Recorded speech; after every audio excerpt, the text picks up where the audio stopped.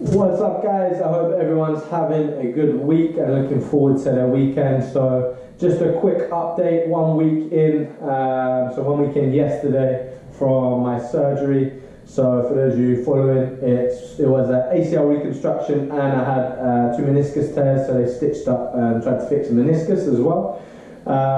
So just a recap of the week basically. I'm healing very, very quick. I've been able to go to work this week. I have been taking it very easy. I'm not being an idiot and going overboard, but just been trying to get out of the house to keep me sane. I've also made it very productive time-wise. So instead of, I have watched some documentaries on Netflix, of course, but I've also used this time to get up with a lot of jobs that I needed to do, things like my accounts, obviously running your own business. So a couple of quick messages from me from 1 week in.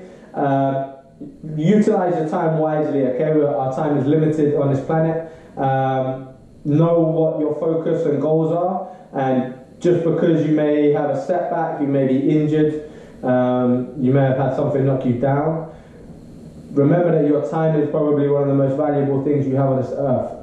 And if you want to get somewhere in life, then you need to manage your time wisely and ask yourself, am I doing the things in the time that I have that's going to help me get to my end goal?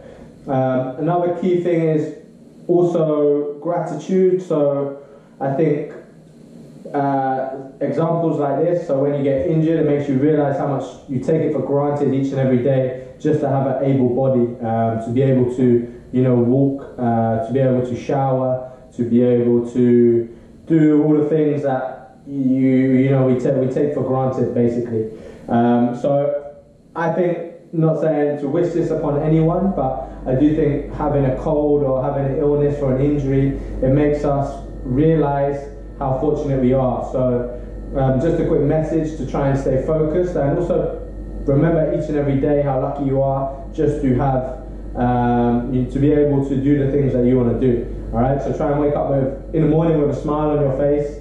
I think there's a lot of people in the world who aren't even as blessed and lucky as you to be able to have 4 limbs and to be able to walk around, and obviously in a lot of other parts of the world, people are living in pain every single day of their life. So always remember how fortunate that you are, and don't put that to the wayside, okay? As I said, remember, put it to good use. Your body is meant to be fit, it's meant to be healthy, it's meant to be strong. And that's my final point, is that yes, I may be unable to walk, but I still managed to get to the gym and train 3 times this week. I haven't been overdoing it. I've been keeping it a bit lighter weights, and obviously not been doing anything lower body, but I still utilize the time well. I've managed to get in. I've used the machines. I've changed up my training regime.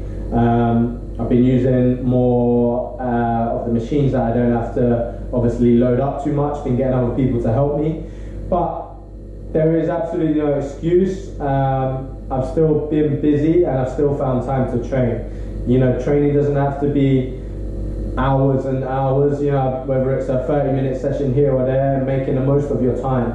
So that leads on to, obviously, I think the reason that I'm blessed is that because I've put the work in and I've made myself a fit individual before going into the surgery, that's going to massively play a part in my recovery. And I think the healing process is going to happen so much quicker.